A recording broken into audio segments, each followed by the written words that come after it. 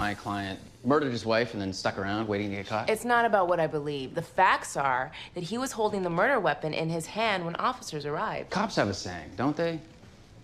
The husband always did it. Everyone has that saying. Right. So you and all the officers working on the case went in assuming my client's guilt. That's not fair.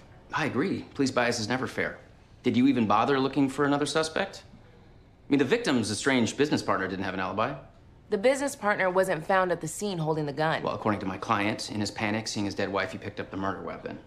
Did you even bother checking the second layer of prints? Of course, came back, no match. And did you run the prints both orientations?